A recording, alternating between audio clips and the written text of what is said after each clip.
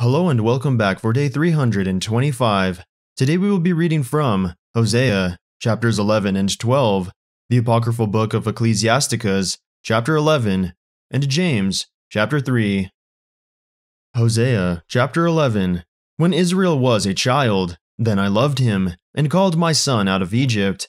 As they called them, so they went from them. They sacrificed unto Baalim, and burned incense to graven images. I taught Ephraim also to go, taking them by their arms, but they knew not that I healed them. I drew them with cords of a man, with bands of love, and I was to them as they that take off the yoke on their jaws, and I laid meat unto them. He shall not return into the land of Egypt, but the Assyrian shall be his king, because they refused to return. And the sword shall abide on his cities, and shall consume his branches, and devour them because of their own counsels. And my people are bent to backsliding from me. Though they called them to the Most High, none at all would exalt him. How shall I give thee up, Ephraim? How shall I deliver thee, Israel? How shall I make thee as Admah? How shall I set thee as Zeboim? Mine heart is turned within me, my repentings are kindled together. I will not execute the fierceness of mine anger. I will not return to destroy Ephraim. For I am God, not man, the Holy One in the midst of thee, and I will not enter into the city. They shall walk after the Lord. He shall roar like a lion. When he shall roar, then the children shall tremble from the west. They shall tremble as a bird out of Egypt, and as a dove out of the land of Assyria. And I will place them in their houses, saith the Lord. Ephraim compasseth me about with lies, and the house of Israel with deceit. But Judah yet ruleth with God, and is faithful with his saints. Hosea chapter 12. Ephraim feedeth on wind, and followeth after the east wind. He daily increaseth lies and desolation, and they do make a covenant with the Assyrians, and oil is carried into Egypt. The Lord hath also a controversy with Judah, and will punish Jacob according to his ways, according to his doings will he recompense him. He took his brother by the heel in the womb, and by his strength he had power with God. Yea, he had power over the angel, and prevailed. He wept, and made supplication unto him. He found him in Bethel, and there he spake with us. Even the Lord God of hosts, the Lord, is his memorial. Therefore turn thou to thy God, keep mercy and judgment, and wait on thy God continually. He is a merchant, the balances of deceit are in his hand. He loveth to oppress. And Ephraim said, Yet I am become rich, I have found me out substance. In all my labors they shall find none iniquity, in me that were sin. And I that am the Lord thy God, from the land of Egypt, will yet make thee to dwell in tabernacles, as in the days of the solemn feast. I have also spoken by the prophets, and I have multiplied visions, and used similitudes, by the ministry of the prophets. Is there iniquity in Gilead? Surely they are vanity. They sacrifice bullocks in Gilgal. Yea, their altars are as heaps in the furrows of the fields. And Jacob fled into the country of Syria, and Israel served for a wife. And for a wife he kept sheep. And by a prophet the Lord brought Israel out of Egypt, and by a prophet was he preserved. Ephraim provoked him to anger most bitterly. Therefore shall he leave his blood upon him, and his reproach shall his Lord return unto him. The apocryphal book of Ecclesiasticus, chapter 11. Wisdom lifteth up the head of him that is of low degree, and maketh him to sit among great men. Commend not a man for his beauty, neither abhor a man for his outward appearance. The bee is little among such as fly, but her fruit is the chief of sweet things. Boast not of thy clothing and raiment, and exalt not thyself in the day of honor. For the works of the Lord are wonderful, and his works among men are hidden. Many kings have sat down upon the ground, and one that was never thought of hath worn the crown. Many mighty men have been greatly disgraced, and the honorable delivered into other men's hands. Blame not before thou hast examined the truth. Understand first, and then rebuke. Answer not before thou hast heard the cause, neither interrupt men in the midst of their talk.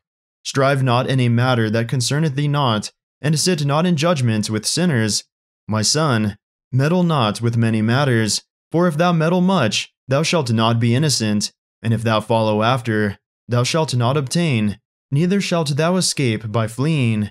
There is one that laboureth, and taketh pains, and maketh haste, and is so much the more behind. Again, there is another that is slow, and hath need of help, wanting ability, and full of poverty. Yet the eye of the Lord looketh upon him for good, and set him up from his low estate, and lifted up his head from misery, so that many that saw it marveled at him.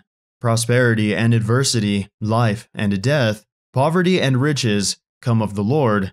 Wisdom, knowledge, and understanding of the law are of the Lord.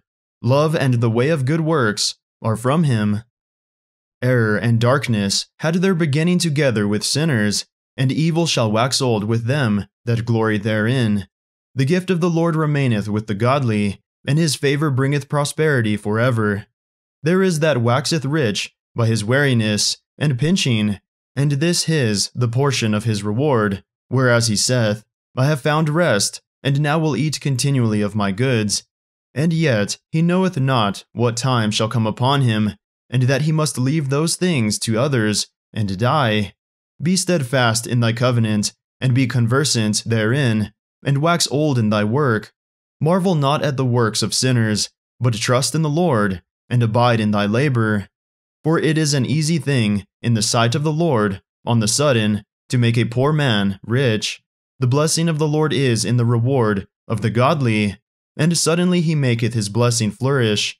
Say not, what profit is there of my service, and what good things shall I have hereafter?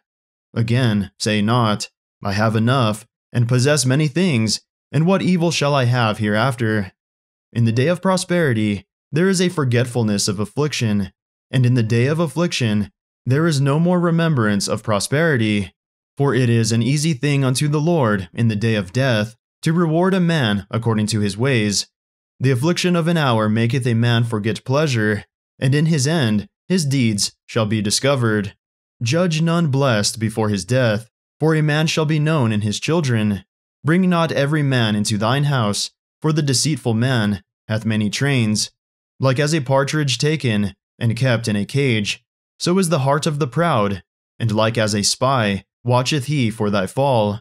For he lieth in wait, and turneth good into evil, and in things worthy praise will lay blame upon thee. Of a spark of fire a heap of coals is kindled, and a sinful man layeth wait for blood. Take heed of a mischievous man, for he worketh wickedness, lest he bring upon thee a perpetual blot. Receive a stranger into thine house, and he will disturb thee, and turn thee out of thine own. James chapter 3. My brethren, be not many masters, knowing that we shall receive the greater condemnation. For in many things we offend all. If any man offend not in word, the same is a perfect man, and able also to bridle the whole body. Behold, we put bits in the horses' mouths, that they may obey us, and we turn about their whole body. Behold also the ships, which though they be so great, and are driven of fierce winds, yet are they turned about with a very small helm, whithersoever the governor listeth. Even so the tongue is a little member, and boasteth great things. Behold, how great a matter a little fire kindleth!